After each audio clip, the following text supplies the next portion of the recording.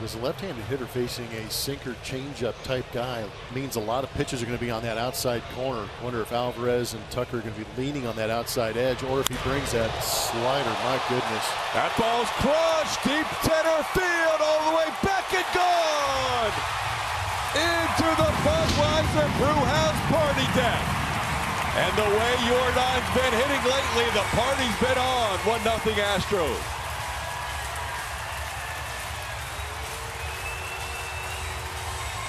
He's got that scare factor again.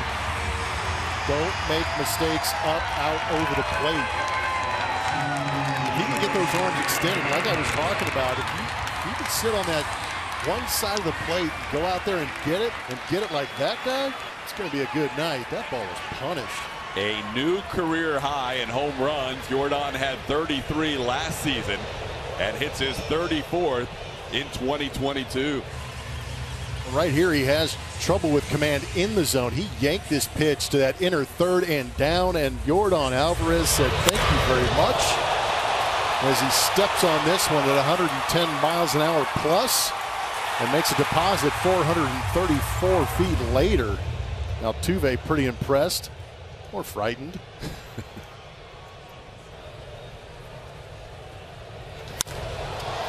Pretty well hit again. Center field. Back goes Brown. Forget about it. He got a changeup, and Yordan took care of it. Don't throw that guy a changeup.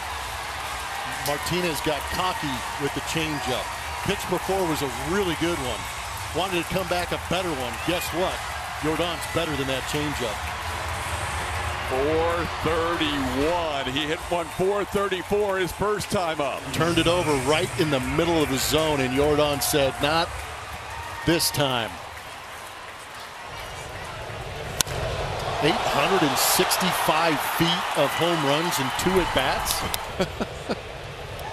He is so back. Martinez is going to face Yordan Alvarez here. And a lefty warming up in the bullpen. And Yordan, give him a 3 spot. Forget about it. The longest home run of the night.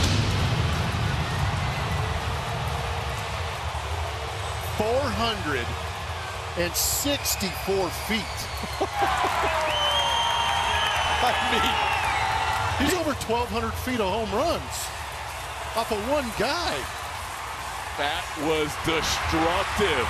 A 3-home run night for Yordan Alvarez. Almost 115 miles an hour off the bat. Matches his 3-home run night against the Baltimore Orioles August 10th of 19. I mean, this guy went a month and a day with only 1 home run. Or in between home runs. He went a month and a day without a home run. And now he's got 3 in 1 game. Yeah, I'm with those guys. They're in complete astonishment. They watch him on a regular basis, and even they're impressed. This is unbelievable.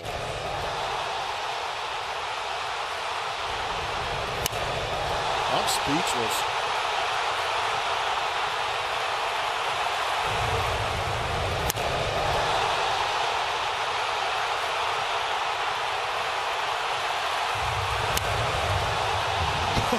They're still celebrating Peña's home run. Loud noises. Oh, man.